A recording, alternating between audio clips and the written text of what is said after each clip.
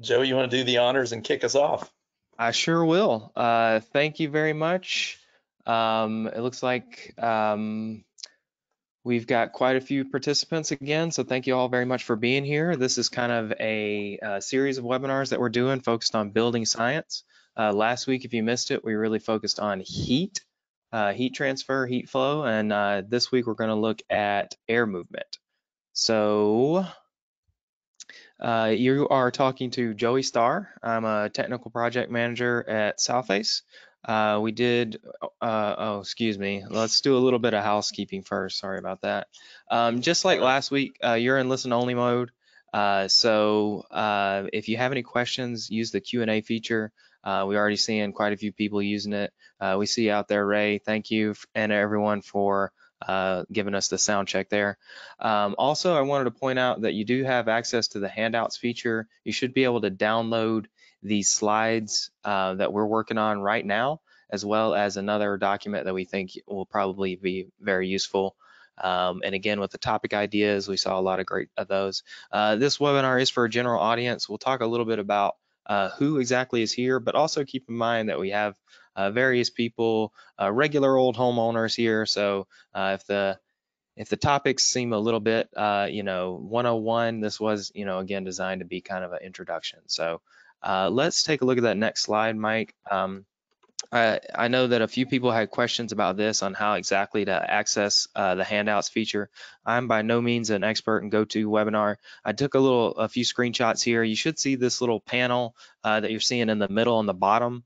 That'll be how it looks usually, and you have to press that little red arrow, and that kind of expands the panel out. So you'll be able to change your audio settings if you're having trouble with that, and also download the handouts and then input any questions there. So you should see something similar to that on your screen right now. Okay, so now without further ado, let's go ahead and introduce ourselves. I'm Joey. We did the introductions last week, so go check out that webinar if you missed it. Mike, how about you? We had some questions about how to pronounce your last name, so be You're, sure to. you're really, you're not going to tell us anything about you, that Nope. you're the kind of the weatherization guru Oh, guru. and That's me, guru. That's a good word. Yeah. My last name is pronounced Barsick, and you can have all the fun with that you want to. I come at the world from mechanical engineering, but I've also built and renovated a number of houses, including our own 100-year-old house that uh, we'll try to share some stories and adventures from. And again, always want to shout out and appreciate the people that are working hard in this day and age, trying to keep our food supply and our health up and running. And again, thanks to everybody. And let's keep plugging away at this. We're gonna win. Um, I thought it was interesting, Joey, that because of the new times that we're in, I don't know about you, but I've been kind of neglecting shaving, so I'm starting to get a little hairier on my face. And is that same for you? I believe so. Yeah. Yeah, I got that impression that maybe that was the case. So, okay. Well, oh, here's a picture of you. Yeah. Oh So yeah. anyway, welcome from me and Joey. I think is probably the big thing. And Joe, anything you want to say about South Face, our organization, and then we'll dive on in. Yeah, if you don't know, South Face again is based in Atlanta, Georgia. We really focus on, helping people, organizations, and businesses in the Southeast. But that's not the only place we work in. We're working on projects in Reno, Nevada right now. Mike, you were just in St. Louis, I believe, and was scheduled to go to Kansas. So we work all across the country. So we know that we have a lot of people here from various parts of the country. So we have a slight, I'll say bias to the Southeast, but that doesn't mean that we've forgotten about you folks in Maryland and other places that have joined the webinar. So, Yeah. I was actually about to go to Nebraska, which I was like excited oh yeah. about because I'd never been there, but then that got canceled. So we tend to work a lot on the built environment. That's a big core element of the sort of the sustainable work that we do, and we have some great facilities to really showcase green buildings. Plus, around the corner, a hands-on training facility. So enough said about that. And on the calendar, Joey, where today is the wait, this Yeah. can't be right. Oh, we already did heat transfer. That's right. I Yes, was like, it it's is. the one It's we already did. Tuesday. It's Tuesday, Mike. No, I know. Thank you. Again, it's hard to keep the day straight, but How can I uh, tell? heat transfer is done and dusted. We're going to look at airflow today on the 14th. Just in 2 days, we're going to be looking at moisture, and then next week, a week from today, is insulation quality. And then from there, we're really still kind of playing it by ear as to whether this turns into. It's probably going to be a once a week ordeal, and we're still trying to decide whether that's Tuesday or Thursday. We'll have that news, we hope, by the webinar that occurs on Thursday, so that we can kind of Yeah. update that for you. I definitely like that you called this an ordeal. I thought that was fun. I hope this is useful to you. We also want to just again make a pitch. There's some great information at southface.org, particularly some new stuff that we put out about the Georgia Energy Code, some videos and some field guides and other good tools. So with that said, let's just do a quick thing of who's in the house today. And Joey, can you take over and run the poll? Yes, we should have the poll on your screen right now, and it looks like about 20% of you have figured out how to click the button. So again, about half so far. It looks like about 45% are from weatherization, 30% designers and contractors, 13% HERS and DET. We'll go ahead and close this down. Looks like about 2/3 of you have voted. So you should be able to see the results on the screen now. They're a little bit small on my screen, but hopefully you can kind of see that. So again, a little focus on weatherization and designers and contractors. So I'm going to hide that, and you should have control again, Mike. Yes. Thanks. Okay. Well, we're going to dive in. And again, in the context of the first three webinars that we're doing, are really focusing on kind of fundamentals of building science. So we've talked about heat transfer. Today is air movement, and then moisture. And then from there, we're going to build into more specific applications. And we've got some great feedback, and we will continue to accept feedback of topics, of suggestions, whatever we can do. We want to make this valuable and useful to you. Building science, of course, again, is really applying an understanding of the physics of how buildings perform and using that information to optimize the way they work, the way that we design them, and also we can use that information to diagnose and correct problems. So a lot of good information here. And again, just appreciating that where you're located, the issues may be different, and we acknowledge that. And yeah, I would agree with you, Joey. You said earlier we tend to kind of focus more in the hot, mixed, humid climates, but we try to pay attention to other climate zones as well, and other issues. So we thought we'd mention. Let me get this back. That I guess before that, again, the house is a system. This is a fundamental concept that we teach in virtually all of our classes. The buildings are systems, and the interrelated aspects of these systems is what's really important. So we're talking about the building thermal envelope. That's much of what we'll be discussing today, is to separate conditioned from unconditioned space, how we actually handle our space heating and space cooling, our fresh air systems, which in this day and age, pretty important to have. And also maybe a little bit about hot water and lights and appliance and other plug loads. And we had this slide up last week too, but I thought we'd kind of try something here. The people can have some impact on the performance of the home, the performance of the building.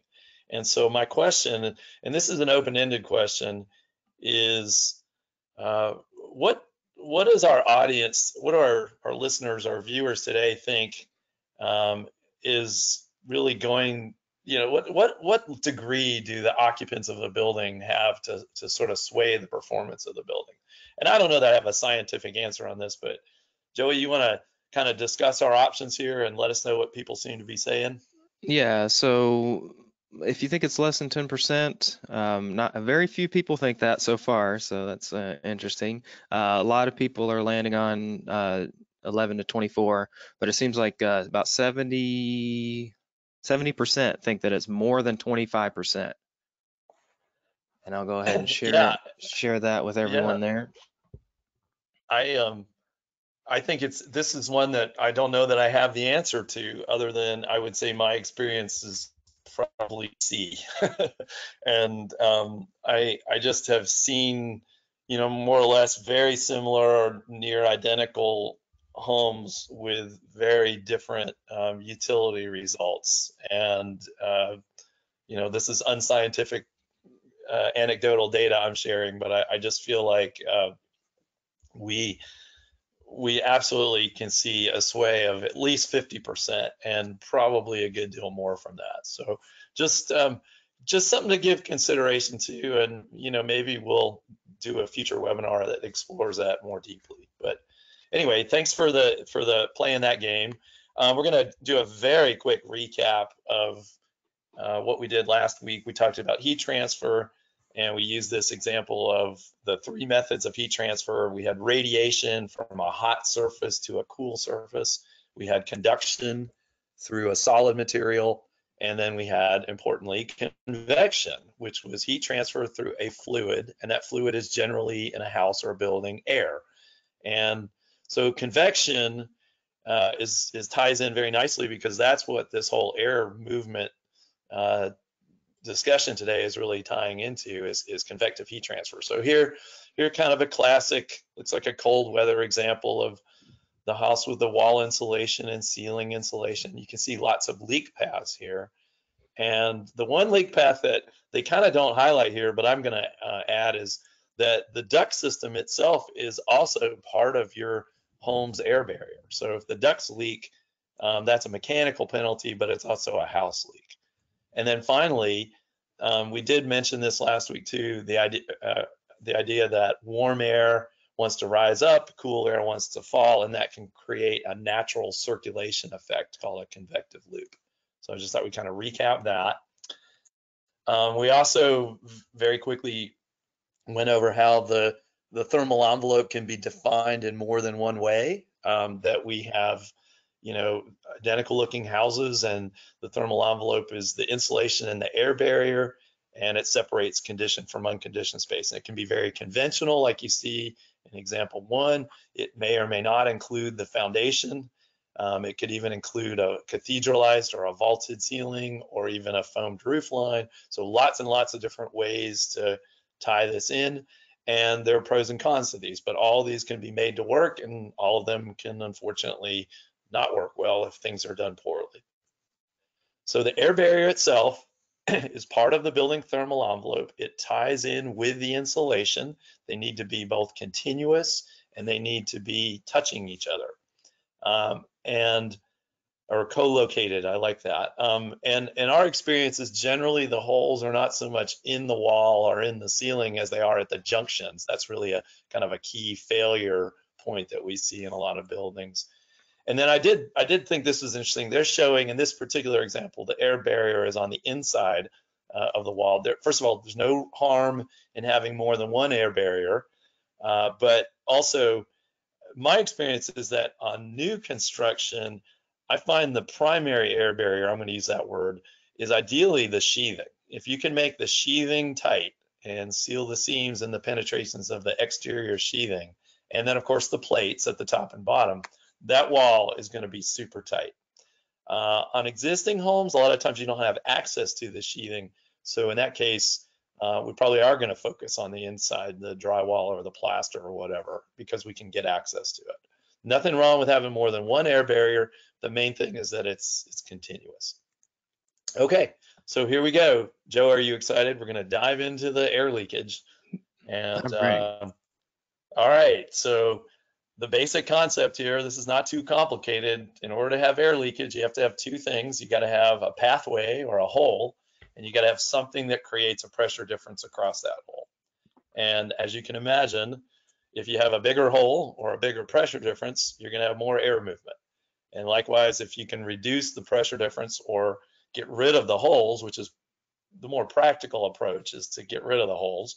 Then you can reduce unwanted air leakage. So that's the moral of the story. Pretty basic, pretty understandable. Couple other key concepts. Airflow is typically going to be measured in CFM, or cubic feet per minute. Joey, what are the dimensions of a cubic foot? 1 foot by 1 foot by 1 foot. Or we would have accepted 12 inches by 12 inches by 12 Oh. inches. That's pretty good, yeah. So, I always kind of use, in my mind, I'm looking for something. It's a little smaller than a milk crate is a cubic foot. And of course, the rule is if a cubic foot of your house air leaks out, what has to happen? A cubic foot of air has to leak in, and vice versa. So there's always this sort of conservation of milk crates, if you will.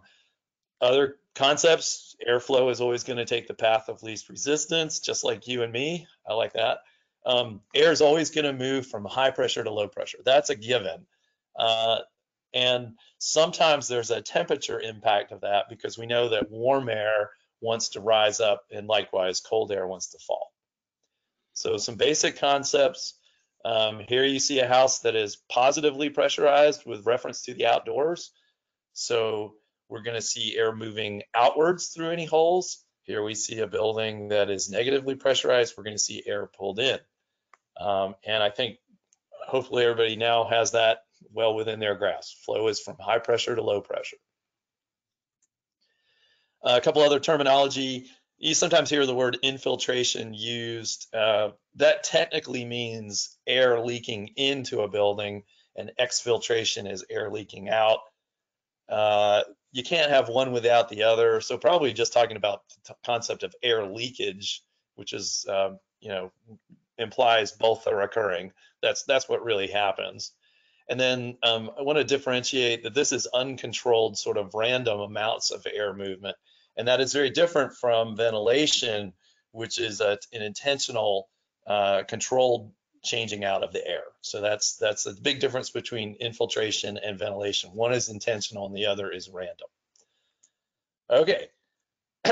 Joe, I hope you're impressed, because we were given a multi-million-dollar budget for animation, and I really just went to town on this slide. So there are 3 things that cause pressure differences in a home. The wind, and okay, so are you ready? The wind is blowing in the graphic here. Whoa. So the wind, impressive. And of Oh, course, yeah. the stack effect, which is warm air rising. Are you watching that? Look at that, it rises up. And then Wow, look at that. mechanical fans, which of course blow the graphic in from the side. That was it, right? I think we blew the budget right there, but that was, hopefully we'll get some really good Wow. feedback on that. Yeah, is that why you stayed up all night working on this? Yeah, I mean, it was 2 all-nighters in a row to get that done. So Wow. anyway, let's take a look at these in a little more detail, the 3 driving forces. And you'll notice that, wind and stack effect are sort of natural effects, and then fans are, devices we put in. So the first thing is the wind. The wind blows on one side of the house, and it creates a positive pressure as it's pushing. And then as it flows past the house, it creates essentially a low pressure zone, which creates a negative pressure. And when I say that, what I mean is the outside is a higher pressure than the inside right here. And right here, the inside is a higher pressure than the outside. So, it kind of can get a little confusing on that. But the wind is an obvious effect. Some places have a fair amount of it, some places do not. And of course, it obviously varies with the outside weather. So the wind is a driving force, and so is warm air rising. And the term we use is the stack effect or the chimney effect. And it wants to rise up and escape out, and then naturally a cubic foot of air, this is a classic example. It's winter time, warm air rises, a cubic foot of air leaks through a hole in the ceiling, maybe a can light, a cubic foot of air leaks out, and then it has to be replaced by one, and the most negative pressure occurs at the bottom. So we find a leak coming in, I don't know, through a hole in the vented crawl space floor, something like that. So that's a classic pressure profile in the wintertime.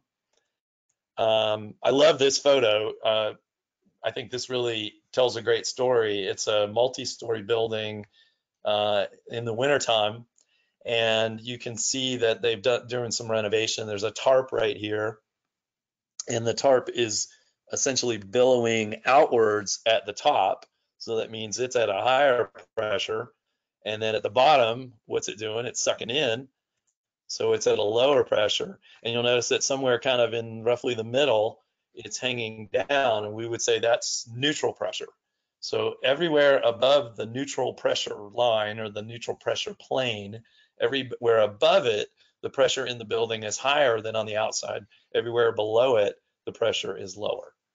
That was pretty cool. We captured the elusive stack effect in the wild in this photo. I think that's pretty neat. So Joey, I have a question for you. If this window on the top floor was open, which way would air flow? Out. That is correct. And then likewise, if this window down here on the bottom was open, which way is the air going to flow? In. That's it. You're 2 for 2. You want to go for the grand prize here. If All this window, that practice on Blue's Clues paid off. there you go. There you go. If this window in the middle, even while the other 2 windows are open and you've got air flowing in, you got air flowing out, if the window in the middle is open, what happens? It shouldn't have any effect. Yeah, because there you have a hole, but you don't have any pressure difference. So assuming there's no wind or no fans or whatever, and I just, that blew my mind the first time I studied that. I thought that was pretty impressive. So that's a real example of the stack effect in play.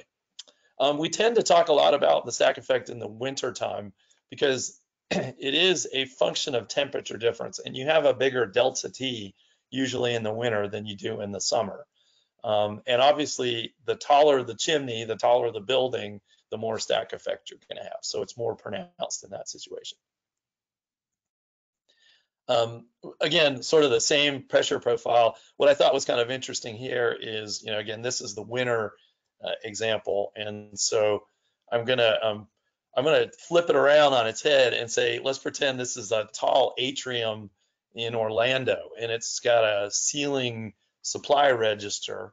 And what happens is the cold air in that case wants to sink. So your pressure profile, if that's all that's happening, your air conditioning supply air is going to fall down, and you actually get sort of an inverted pressure profile from what you traditionally have seen in, based on heating. So I thought that was just kind of an interesting way to think about that. So hope you didn't get dizzy. Again, another multi-million-dollar graphic animation right there. So yeah, and you mentioned too, kind of the height of the structure is a big factor in here as well. A lot of us work in residential, but even a 2 or a 3-story house can have a much greater stack effect than a 1-story would. Absolutely. Okay, and then the last driving force is caused by fans. And so this one we certainly can all relate to. If you have a supply fan or a recirculating fan, they're going to either put the building under positive pressure or not really change the pressure, but an exhaust fan in this example is going to pull air from the building, so that will put the building under a negative pressure. And of course, the same amount of air that leaves out the exhaust fan has to be made up by air essentially infiltrating or being pulled in from somewhere else. And then this is an interesting one too. A lot of people don't think about this, but if you have a combustion process and it's tied to your house, then that effectively acts like an exhaust fan. For example, if this is a wood burning fireplace and you're burning logs and there's a roaring flame in here, it can be as much as a 300 CFM exhaust, the equivalent of an exhaust fan. And I used to watch this show a long time ago called Mythbusters, and I remember they did an episode about the myth was, does having a fire in this part of your house cause the rest of your house to feel drafty? And the answer is yes, actually it can, because if you put your house under a negative pressure, then you could be pulling air from elsewhere, and it does actually, sort of decreases comfort in other parts of the home. There are ways to add combustion air to the firebox to help offset that, but that's a real factor in a lot of existing homes. Okay. Speaking of fans, let's go through some typical examples of fans you find in houses and talk about how many CFM we're typically looking at. So we're going to start off with a bath fan, probably a nominal 50 to maybe 80, 100 CFM. So we'll pick a nominal number for that. Our typical range hood is 1 to 200 CFM. Again, hopefully always ducted to the outside. A Gen Air type downdraft hood, it's not really a hood. It actually has to pull what you're cooking, those, the steam and the odors or whatever, has to pull those down. So it's working against instead of with the stack effect. So that's significantly higher, anywhere from 4 or 5, maybe 600 CFM on a downdraft hood. And then we have I want a shiny stainless steel commercial hood stuck in my house. And Joey, guess how big those can be? At least 1500 CFM.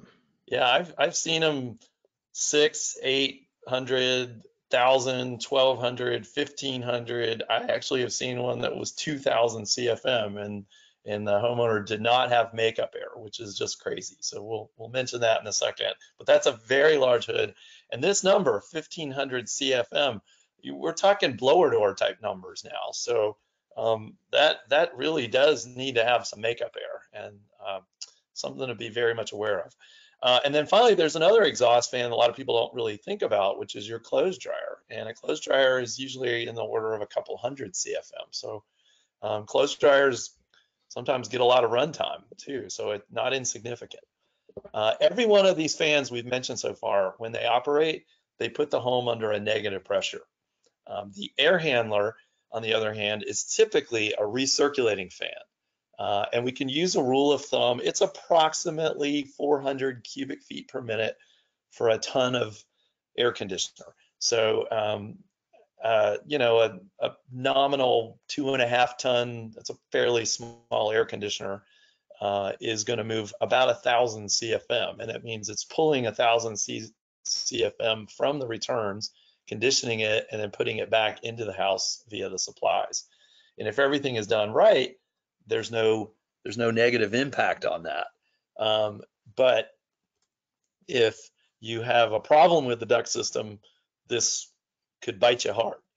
And before we go there, I just want to mention makeup air for large kitchen hoods. The code today basically says anything 400 CFM or larger hoods, you need to have makeup air.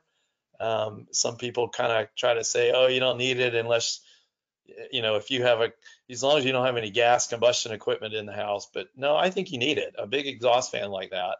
A great resource to go and dive into this more deeply is Joe Steverick wrote a really good article, buildingscience.com.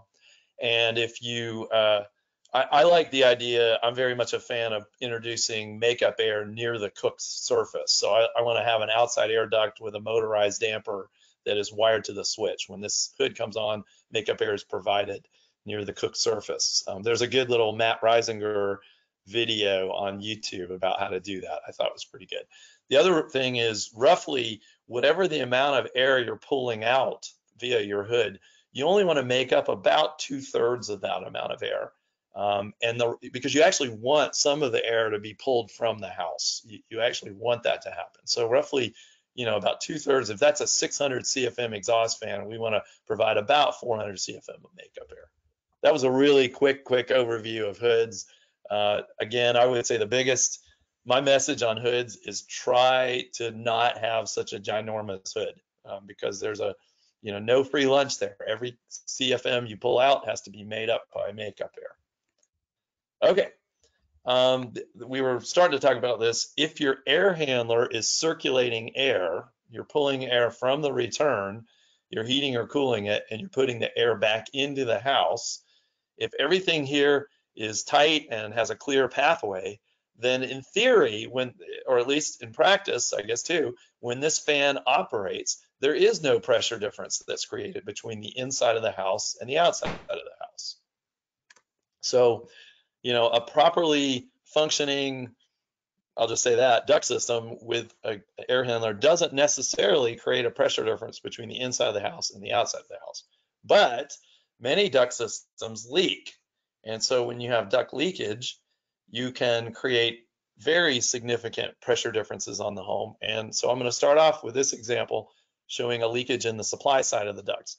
And rather than throw numbers at this, I thought I would just kind of say, here's a mechanical system. It's in a, let's say, a vented crawl space, and we are pulling all of the air from the house through the return, or I guess I should say all the air that the fan is going to get here in the blower is coming from the house via the return.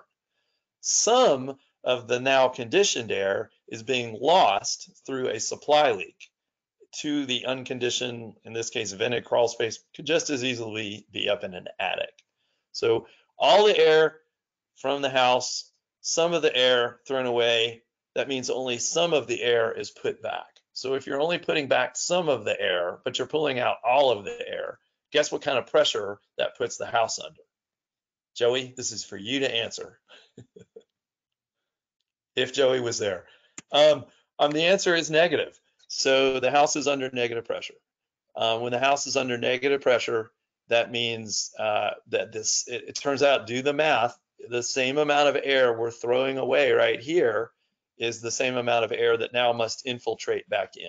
So if we're throwing away, let's say 200 CFM through a supply leak, that means the house is getting 800, we're returning 1,000. So the house is now under a 200 CFM deficit. So that means you're going to be sucking in 200 CFM from, say, the attic. So the supply leak causes the house to go negative.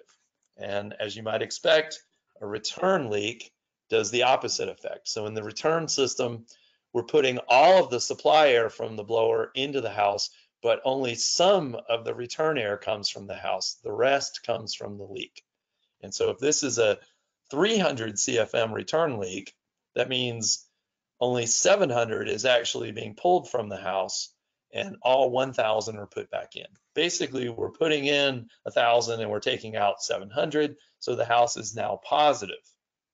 And we're the same amount that we're sucking in through this return leak is now the amount that must leave or exfiltrate the conditioned space of the house. So duct leakage is a huge player in terms of energy waste, in terms of comfort, in terms of creating unwanted pressures on the house. Okay, we're not out of the woods yet. Even if the ducts don't leak, we could still have a problem. And this is this slide is trying to show some exhaust fans or other things, but I think what they're really trying to get at is this is very common you see in homes that have one single return, and then every room has supplies. And so if the bedroom doors are closed, the bedrooms basically become pressurized and the main part of the house becomes depressurized. Here's a section in yellow that kind of shows the same thing. The air is all being pulled from the main part of the house, and a lot of it is being supplied into the bedrooms, but there's no pathway for the positive pressure now in the bedroom to work its way back to the central return. And so that can be, essentially, if you have a hole in a bedroom, the air leaks out, and likewise, conditioned air is being thrown away, and now unconditioned air is going to have to be pulled in to replace it. So this return path problem is something that you find in a lot of homes, and there's a couple ways to fix this. Here's a couple examples. Here, the design called for a duct that was on an interior wall that has a low duct, a grill on one side and a high register on the other side. And so we're going to essentially, if the bedroom becomes pressurized, the air can bleed its way back to the hallway. And the ducts are offset to kind of minimize sound and noise transfer or light transfer. There are some aftermarket products. This is kind of a neat one that is designed to go on an undercut of a door. You need about, a good rule of thumb is every cubic foot of air, every CFM you put into a space, you want about 1 square inch of return pathway or transfer pathway. So in this example, if you put 90 CFM into the bedroom, you need 3 by 30. You need a 3 by 30 inch undercut on your door. Well, these folks make a nice retrofit baffle that you could use, and it allows air to go through, but it blocks sound and light transfer. And they also make through the wall ones as well. One of the more common retrofits for this is called a jumper duct, where you put a boot, and you make connection with a short duct. And here's the bedroom pressure builds up, it now has a way to bleed back into the main part of the hallway where the return is. Okay, last thing we want to show, and then we're going to do a quick question, is if you use a blower door, and a lot of people on this call are probably familiar with blower doors, is a calibrated fan that we can turn on and adjust the speed, and we can attain a desired test condition, which what we typically do is try to induce a 50 Pascal pressure difference between the inside and the outside. We usually depressurize, and all of the air that is going through the blower door is equal to the air that's now leaking back in. So we can use this device to both quantify, we actually can measure the amount of CFM, and for every home there's one unique number. How much CFM does it take to depressurize this home to the test condition? And we can also leave it running and find leaks. And so when I say pressure pascals, it's a very tiny unit of pressure. It's technically a Newton per square meter. What does that mean? It's about the weight of a Post-it note on your hand, so it's not much. The HVAC industry talks, they use this term inches of water column, and if you've got a glass of water and you put your straw in it, put your finger over it, lift it out, if you have 1 inch of water column in there, that's the pressure that is inducing across your thumb. 1 inch of water column is about 250 pascals. So when we blower door test, we're actually testing at 0.2 inches of water column. That's our typical test condition. And that roughly translates into about, it's equivalent to as if the wind was blowing on all 4 walls and the ceiling and the floor, about a 20-mile-an-hour wind. All right, so Joey, if you're there, I want to get people geared up for this question. So let's say we're doing a blower door test on our house. We're depressurizing, and you can see the same amount. If 1,000 CFM is going out the blower door, that means 1,000 has to leak in through all the leak paths. And we're doing this test. We've got the house to minus 50. And so my question is, while this is happening, the sink has water in a P-trap, and this is what the P-trap looks like. And so while the fan is running, the water in a sink's P-trap will A, be pushed downward by 0.2 inches, B, stay the same, it won't move, C, rise up towards the house by 0.2 inches, or D, rise up towards the house by 1 inch. And so Joey, if you're there, let's try the poll. I'm here. Let's see what people answer. Yeah, I got it launched. Results are coming in. I'll let you know. Okay. Sorry, I was muted for a bit there. No, it's no big deal. No worries. So it's kind of an interesting concept there of what happens to the water in the trap when you do a blower door test. Yeah, looks like about half of the people have chimed in here. I'm gonna share the results here. It looks like 63% answered C, and then a smattering of the other ones. So we have a plurality, if not a majority. So what do we think here? Is it back to me? Yep. Okay, so the answer is C. Good job. And I'm going to toggle right here, and you can kind of see that when the blower door is operating, it's creating a negative pressure in the house. So your level in your sink P-trap will move because of the 50 Pascal pressure difference. It will rise up 0.2 inches. So good job. Good job.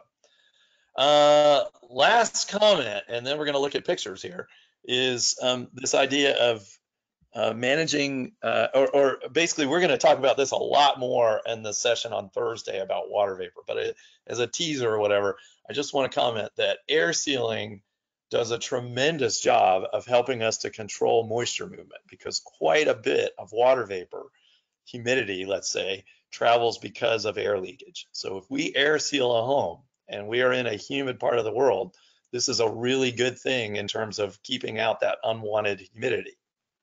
Likewise, if you're in a very dry part of the world, you're keeping out that, let's say, dryness that you don't want. So air sealing really does benefit us in all climates. And Joey, I think we're basically got through the concepts. The rest of this is a lot of diagrams and pictures of air sealing. And I believe we kind of started off with mostly new construction, and then towards the end we have some weatherization stuff. I think we're doing okay on time. We're going to dive on in. And I mentioned this earlier, I think on new construction in particular with walls, if you will focus your air sealing effort on the sheathing, that is the sheathing of the walls and then the plates. That is how you get walls to be tight. I'm not the biggest fan of trying to use the house wrap as the air barrier. I think house wrap is a great weather barrier. There are some products that have the weather barrier already attached to the sheathing and then sealing the seams. You could do that with house wrap. I just don't find it often done. So I prefer if you seal the seams and then cover it with house wrap.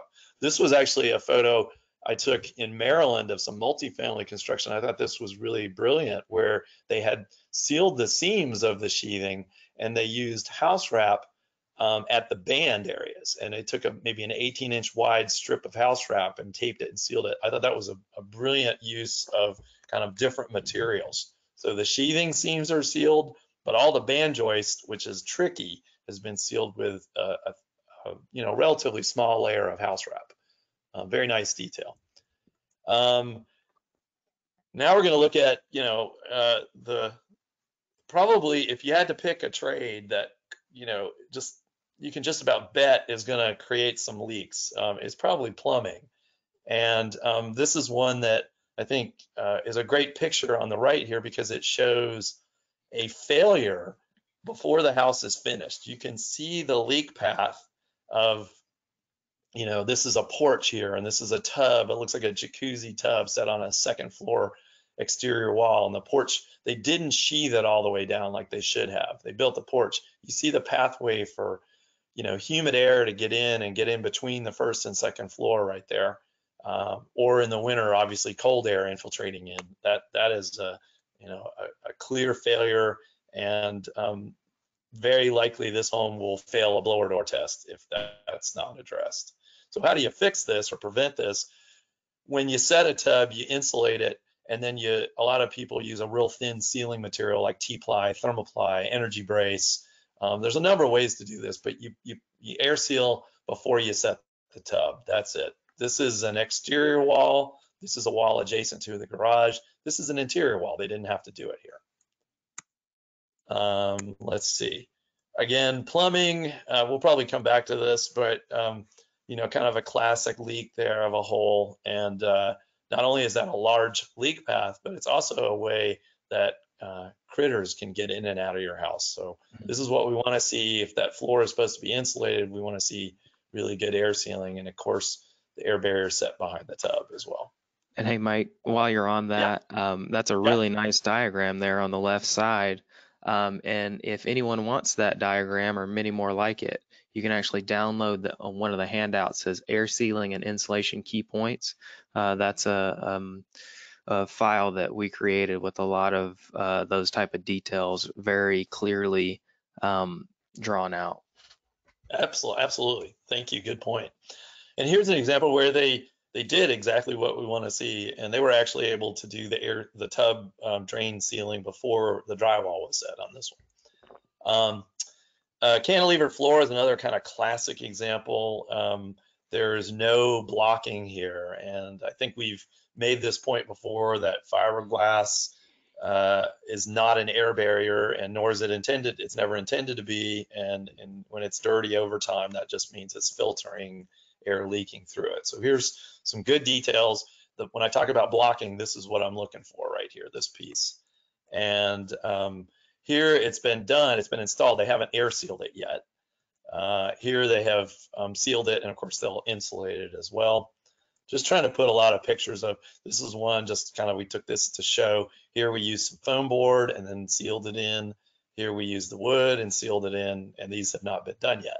This is a cantilever floor over outside air. Let's see. Here's another classic leak path. It's a chase. This is a duct shaft. And the challenge on this one is it's going to be hard to try to fit like a piece of Swiss cheese around this duct right here. This is going to be a bit challenging to do. So it's much better on new construction to have the framers cap the chase, and then you cut the hole you need for your duct work. Then you seal that opening, and then of course they're also showing that they sealed these top plate penetrations. Can lights are notorious for being holes in your building thermal envelope, both from an air leakage standpoint. You can see the leak paths in this fixture, as well as bad insulation coverage. There's an infrared image. So by code today, and even on retrofit, this is what I recommend, is just don't try to make a bad light fixture stay. Get rid of it and put in what's called an airtight insulation contact rated fixture that can be sealed to the drywall and is itself airtight, and then can be completely covered with insulation.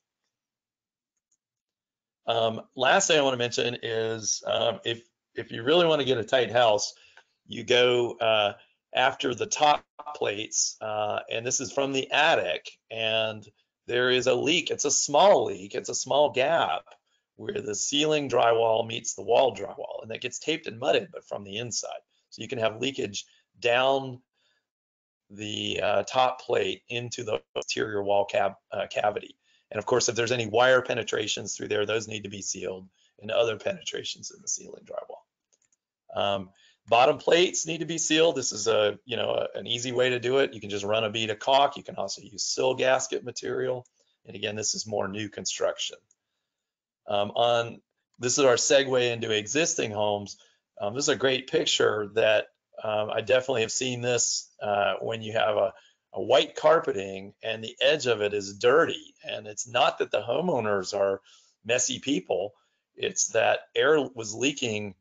If this is on an exterior wall, that means air is leaking through that unsealed sill plate. If this is an interior wall, it means it was not sealed at the top, and attic air is leaking down, and then underneath the drywall never comes all the way down, and so air is leaking into the building that way. So that's a real common kind of a tell of a leakage problem in a house. So when you get into the kind of the more the weatherization world, you go after all the big holes. So this is an example of one of the projects that we weatherized. This is a fireplace chase, and here they used plywood in here, and that's fine, but no one's going to stand on this. There's no reason you couldn't use easier to cut material like foam board or whatever, but that's fine. And here you can see all the pieces were cut, they were sealed into place. And then because this is a hot surface, either a flue pipe or a chimney, we always transition the last about 3 inches with some sort of metal as a sealant, a flashing detail. So we can actually attach the flashing to the masonry using a fire rated caulk. It's a more expensive intumescent caulk. It's usually red. And then we transition to sheet metal, and then we can go back to wood or foam board or whatever it is. We're also gonna, after all this air sealing is done, we're gonna wrap around the chimney with another piece of sheet metal, and that's gonna act as a dam so that the loose fill insulation we install doesn't actually touch the hot surface. So here, it's not the best photo, but that was that same attic, and you can see where the dam here stops the insulation from going up against the fireplace. Here's that classic tub photo. I took this picture. This is a new home. I thought it was pretty funny. Joey, what do you think? They did remember to seal these pipe penetrations. Yeah, but they might have forgotten another hole. So the hole here kind of dwarfs the leakage right here, I would say. So the fix on this is to use, I usually run a bead of caulk around it. I put some foam board up into it, put some fasteners to hold the foam board, and then use some foam in a can to kind of make the small hole go away. This was actually my own house. When I bought my house, you always go and look at the plumbing in a crawl space, and you can almost always find a hole. And I was like, wow, you could fit a really large anything through that. So I wanted to seal it. I used a similar technique. I used some caulk and foam board and fasteners. And while I was working in my crawl space in the South, we have these really kind of scary crickets. They're called cave crickets or camel crickets. They're big and they're frightening. And, you know, I'm working on my back and I don't like being in my crawl space. And one of these crickets starts gnawing on my leg and I started freaking out, Joey. This was really scary. Have you ever had this encounter or attacked by a cricket? I can't say that I have. Well, I'm sorry you've missed that experience, but it turned out actually it wasn't a cricket. It was my wiener dog. So I just thought I'd share that story. I don't know how he got in, It's but he like a surprised cricket. me. He's kind of a cricket.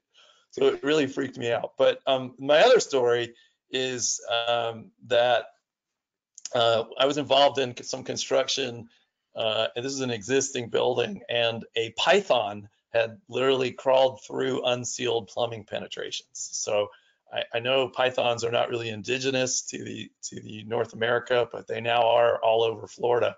So if I don't know what will motivate you more to air seal than to keep the pythons out of your house. So I thought I'd share that story. And just to kind of, I'm looking at my time here, just to kind of keep us moving, very common, we see, you know, vent stack pipes like you see in this picture. They're in existing homes. There are almost always going to be leaks around those.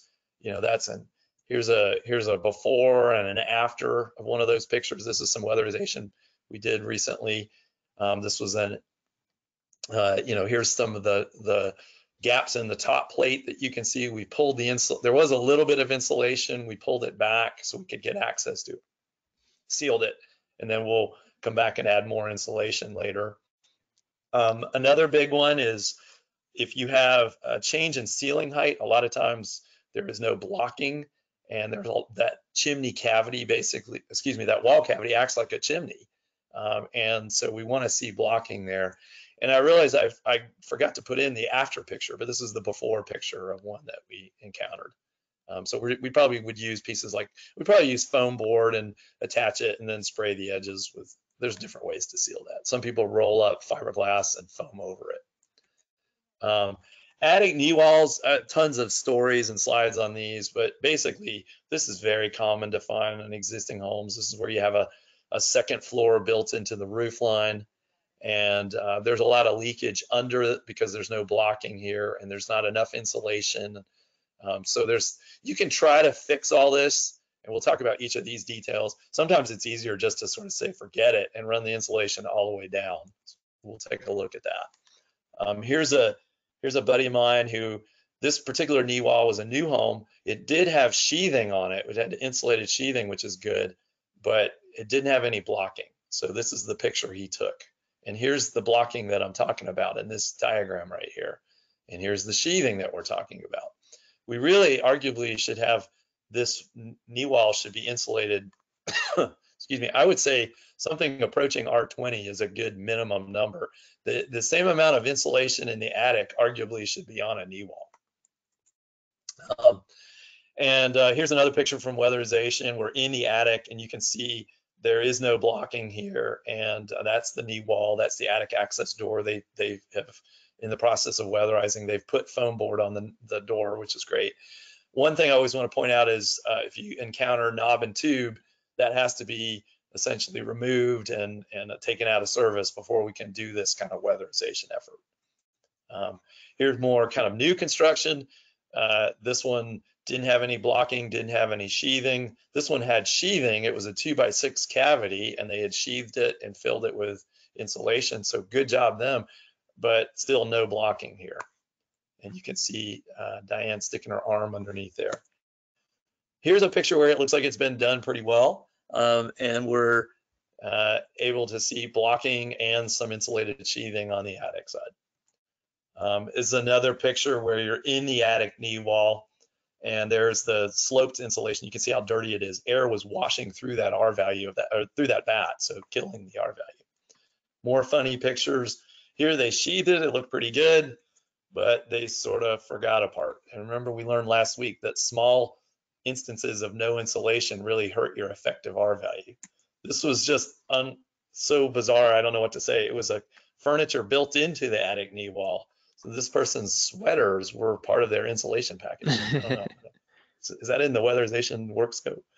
Might be. And again, more of the same, new construction, comfort problems galore, start lifting the bats back, and there's the tub. And what's the R value of the tub? And so the fix here was basically just to put foam board on the attic side of this to make it a lot better insulated, and of course to do the blocking. Last section I want to mention, and we're wrapping up, is we'll probably do more with ductwork, but on weatherization, assuming the duct is actually connected to the boot, don't make a gross assumption there, but it's a good idea to pull the registers, and we usually vacuum them out and then take mastic and reach in and start sealing from the inside, working your way out. And then when we're all done, we'll seal the boot to the subfloor, or if they're in the ceiling, to the drywall. Here you can see folks doing it in sidewalls. They're vacuuming out the register, clearing out the stuff so they can seal the boot to it, and then of course masticking and working their way back out. And last thing I want to mention is window unit air conditioners. If sometimes we encounter people that have window units that still use them, and they're a lot of times we're weatherizing for elderly folks. They're not going to be putting them in, taking them out. And so what we do is we try to put some insulated panels, insulated foam boards on the side, and sometimes or you can make them look a little nicer by covering them with like a white tape or something. And then we clean the filters and clean out the unit with a vac, and then basically put a piece of plastic on it, and the sides and the top are taped. And then when it comes summertime, you can pull the 3 sides of tape off and let the flap of plastic hang down and use the unit. And then lastly, when the window is open partially, there's a gap here. So they make gaskets for that. We actually a lot of times just use some pipe insulation that is a good application for that. So you can seal that. Just some details to kind of help make a home more weatherized. And Joey, what do you know? I got 11:58 on my clock here. So you want to take over and see if we can spur anybody to do some improvements after attending this webinar. And all right, should have the poll launch there. So if you want to answer the questions. Yeah, and again, we realize emphasize it this time, but I did recognize a couple of those people in the mastic slide. Yeah. But I think a few other people recognize them as well. I'm going to close this poll here and share the results. It looks like about 30% are still looking for some of those kids to help seal the ducts. 40% are going to go after the obvious leak paths in the attic. And that little reminder on your air filter is still working in about 15% of the people there. So good deal. Good deal. All well, right. I definitely appreciate that this has been kind of a basic weather webinar so far, and we're going to do another one on moisture, which is really fun. We could spend hours on moisture, but once we get past these sort of basic concepts, we'll try to dive a little deeper into some situations. And again, please share with us your feedback, your comments, your ideas for topics. And I think we're excited that at some point it looks like this is going to be a weekly effort, but please, if you can, join us on Thursday, April 16th. And Joey, anything you want to mention on this? Yeah, we're 12 o'clock again, so we understand if you need to leave. And we are going to stick around for just a few minutes, if that's all right, and do some Q&A. We've had a few come in. So if you have any questions, now's a good time to kind of put those in the Q&A in the chat, and we'll get to them. So thanks again for joining us. Mike, I've got a couple questions for you if you're ready. Yeah, go for it, Joey. So the first thing I want to do, actually, if you could go to, I believe it's, let's see here, slide 3, just to talk about the go-to webinar. There's some people still maybe a little confused about how to access the handouts. So they should, if you're asking questions in the Q&A, then you should be able to see the handouts. It's really just another little section there. If that's not the case, then let me know, but it should be. And if not, we do send out the handouts as well as a recording of this webinar after the fact. And there's some people asking about last week's webinar, maybe next week's webinar if you can't make it. We're going to make them all available. I'm not sure if that's going to be on YouTube or what, but they will be available at some point through one of our channels. So just keep an eye out on our website and keep an eye out on those emails from Ali, and he'll let us know where they're going to be. So there was a question about the stack effect, and I think probably looks like or pressure in general. I think maybe the slide 20 or so, maybe even 23, somewhere in there. Someone was asking about how this affects radon when you have negative pressure in a home. So if you want to talk about that a little bit. Yeah. And again, radon might be worthwhile as its own topic, but Interesting. radon is if you're not sure, it's a naturally occurring, radioactive decay. It's a soil gas, and it's lighter than air. It wants to rise up. And if you're building a new home, there's really no way to tell if you're going to be, have a radon problem until the house is built. The simple, correct answer is you should test. But on an existing home or a newly built home, the radon essentially migrates up. And if you are in what's called a radon hotspot, and Metro Atlanta, for example, is a radon hotspot, you want to do some radon resistant construction. But this is true that if your building is kept at a more positive pressure, you are making it less easy for radon to basically get into the living space. So that is correct. If that was sort of the inferred question. If the right answer, I think, is with radon is to put in a pathway for it. The nice thing about radon is it will rise up and out, and so a radon stack is an idea. And like if it's in a crawl space, we usually are going to put the perforated pipe under the plastic and then seal the plastic, and then the perforated pipe tees into another pipe that goes up. And in new construction, it really makes sense to run that vertical radon vent stack through a wet wall, a plumbing wall, and then it just literally goes. Oh, I remember this now. Let's try my drawing here. So we've got a pipe that goes up through the interior and then is open at the top, and it really is okay if it's open, and then that pipe goes back down into the crawl space or whatever, and then it's in a T, so it's picking up radon from all over. I think this drawing is going to be on sale in the lobby afterwards. Is that true? Oh yeah, maybe not. beautiful. Yeah. So anyway, you're trying to give radon a path out, and yes, positive pressure will actually have a benefit on that. Go ahead. Just some people are very interested in radon, so maybe that'll be a topic for later. Okay. There was a question about the can lights, and I'll talk a little bit about that as well. Someone specifically is asking about some of the LED retrofit kits. And I'll say I've looked at quite a few of those, and some of them do seem to have a good gasket, and then they'll apply a good amount of force to kind of create a good air seal, but some don't. So you really have to kind of look at each brand.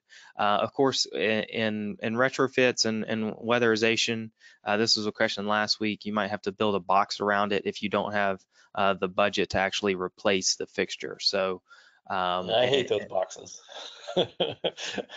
I know exactly what you're talking about, and yeah. I'm sorry. I realize, and you're right. I guess it could be coming down to the budget, but honestly, I feel like we go out of our way to build a box out of some non-combustible material. And to your credit, the box is going to make it more airtight, but generally we don't want to insulate on top of that. So you don't have the leakage, but you still have gaps in your insulation coverage, because that fixture is so old and so crappy and so dangerous that it could heat up, and that's something we don't want to do. So I hear you, I understand, but sometimes I feel like we just keep pushing a rock against can lights, and I switched my tune on this over the years. I pretty much just want to say get rid of them. Hmm. That's Mike talking. That's not necessarily Joey talking and anybody else. So Oh, my I'm opinion with you. is I'm mine. with you. Sometimes we have to defer to the powers that be, unfortunately. I think that the LED retrofit kits these days are very cost effective, and that'd be my Yeah, pick. because then you get the more efficient light source as well. So yeah, Hmm. I think that's a valid argument too. So All right, I think if we can go to slide 16, that's your building thermal envelope. We didn't necessarily talk about foamed roof lines this week. We talked quite a bit about it last week. mm, Basically, Mike and I were talking, and we may end up making that an entire webinar on itself. But just real quickly, if you do decide to do example 3 with a foamed roof line, um, and someone was asking, basically how does that compare air sealing wise to maybe trying to air seal all the gaps and cracks and holes in example 1? And I would say, I, I, I yeah, go ahead. yeah, Sorry. I mean, in my experience, obviously, I mean, I think that you're going to get a much tighter home with the foam because again, you're not, and I kind of maybe spoiled this with the way I asked the question, but you've got to find a lot of little gaps and cracks when you're sealing that floor of the attic. So this Mhm. typically does a much better job. I don't know if that's been your experience, Mike. Yeah, I would say it's it's more of a hassle factor as much as anything. That and I do, and again, I do think we should make this a webinar topic and talk about a retrofit foam roof lines because I definitely have some opinions on that and some experience with that. I want to just say, really quickly that it it's generally easier for them to foam the roof line and, like you said, get it nice and tight and get hopefully good insulation coverage. In that case, one of the topics I want to mention is you don't have to air seal the flat anymore, and all those challenging holes and stuff and penetrations, they're not an option anymore. They're not a factor anymore because now this is, and I'm an advocate of making this a conditioned attic. Hmm. I will also say that if you're going to retrofit this, I strongly, strongly, strongly encourage you to vacuum out the old loose fill insulation because it has nothing to do with energy. It's not going to hurt the building. It's really more of an air quality issue. A lot of times that old insulation is stuff that you just don't want to be breathing inside your envelope. And for many years, for 30 years, it was a vented space above it, and whatever critter pooped in it or died in it, it was fully vented above it. But now all of a sudden you're going to put a really good air barrier around it and stick your head in it. It's not a good idea. So if you're going to retrofit this, please budget in to remove the old insulation. It doesn't hurt it anything thermally. It's just more about air quality. So uh, good comment. Hmm. We also have a question about basement crawl space and floor encapsulation. Um, and Probably that going to also, do aren't we probably going to do a webinar on that uh, as well, I think, right? yeah, and I'm just trying to think. I don't think we really covered it. I think this person is especially curious about termite inspections and stuff, and that's actually built into the code. But I don't think we have a good slide on it right now. Yeah, So I think I think that's stay a great tuned question. and Yeah, exactly. That's what I was going to say. Stay tuned. yeah. Um, Actually, Um, Joey, I did think of one other thing I wanted to mention that depending on what's going on up in your attic, if you don't mhm, have ductwork in your attic, and some existing homes, we still encounter homes that don't have any insulation in the attic, for yeah. example, and a lot of times there's at least some. But one option is to vacuum out whatever insulation is there, and you could consider laying down a very thin layer of foam to air Hmm. seal basically the entire attic, and then come on top of that with a much, a brand new layer of loose fill, Hmm. and that sometimes goes by the name of flash and bat or whatever, or flash and blow. But I think if you don't have ductwork in the attic and you can get this to be very airtight, there's absolutely nothing wrong with that being a vented, attic assembly. If you do have Hmm. ductwork in the attic, that's the deciding factor generally about should I foam the roof line or not. That's usually the bigger deal. Um, and then someone's asking if you have vermiculite insulation, should it be tested for asbestos? I mean, if you're asking from a weatherization standpoint, that's always going to depend on your state and your how your agency. But practice would be to absolutely test that before you disturb it at all. Right. Um, Yeah. you know, kind of depend on where you live, if that's common in your area. We've had some questions this week and also last week about specific ventilation strategies or humidification strategies to potentially deal with the ongoing virus and everything. And that might be something we have to bring in some real experts. But as far as Well, ventilation is concerned, if you've got a few extra members of your house hanging around 24 hours a day, I can say specifically in Atlanta these days, it's a great day to open up a window if you can deal with yep. the allergies, and make sure that you get some fresh air through your windows and also through maybe leaving the house once or twice if you can. Definitely would agree with that. And in most of the the hot, mixed, humid climate zones, we're not so much worried about not enough humidity as we are too much. But I Mhm. would say if you would like to have higher humidity levels in your home, I'm a bigger advocate of a room humidifier, the Yeah. kind, the atomizing type. And my reason for that is I like that you see the source of water. If it looks, starts to grow something on it, you're going to clean it. Hmm. It's right there. And but I would say that at least in the southeast, a room humidifier is really more of a band-aid for a leaky house in the Yep. wintertime.